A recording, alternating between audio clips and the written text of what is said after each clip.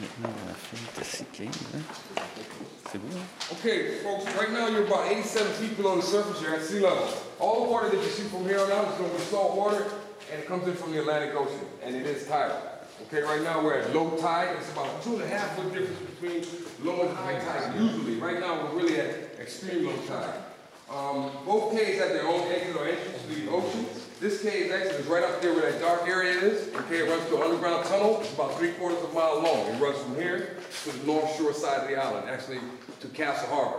Okay, and the water comes in through here. There's no fish in this water because there's no food down here. There's no sunlight, so there's no photosynthesis. There's no algae, no vegetation, nothing like that. So a fish wouldn't live in here. Okay. The water temperature should be about 69 degrees. It goes up to about 72 in the summer, like next month, and it'll stay that way for most of the summer. Okay. Mine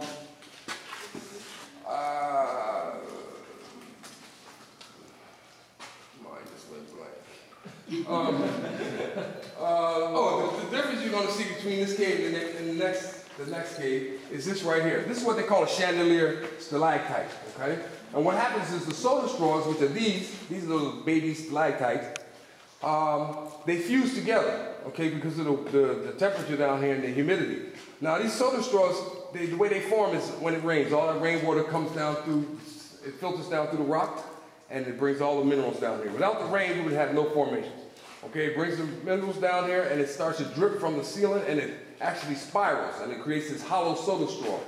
All right, they only grow about 6 inches every 100 years. Okay, that's how slow they form. Once they get to a certain length, the capillary tube will actually fill up with minerals and become hard, and then start dripping on the outside, like this, creating like an icicle stalactite. Okay, most caves you see these here. Like in crystal, you're going to see a lot of these icicle stalactites. Most caves have icicles, but these right here, from what I've been told, are unique to this cave. A lot of folks tell me they've been in a lot of caves and they've never seen this chandelier type of stalactite. When we go over the other side, you'll see a whole lot of them, okay? The other thing you're going to see down here that you won't see in crystal is all this color. You see all this orange color? That orange and brown color, that's a result of all the iron that's down here, okay? That orange color there. And then you're going to see, while you're down here, you're going to see a lot of these. These are drapery formations. Okay, you're going to see some of these. Actually, there's a wall on the other side that's full of drapery and curtain. These are curtain formations right here. They look like sails. Okay, so you'll see a whole wall full when we go on the other side over here. Remember, the color is just a result of the minerals, the different minerals. This stuff right here is called flowstone. You see it's brownish and grayish and tannish. When we go around the corner, it's going to be orange. It just means that there's a lot of magnesium oxide over here and other minerals that give it this dark color, okay?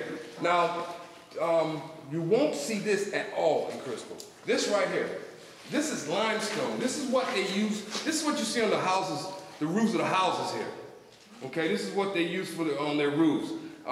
You can't see it in crystal only because it's covered with this stuff, with flowstone, okay? It's mostly covered with flowstone and calcium carbonate. But over here, for some reason, we just have this big, big empty spot right here where you can actually see the limestone, okay? There's another formation I want to show you. We have to go around this side here.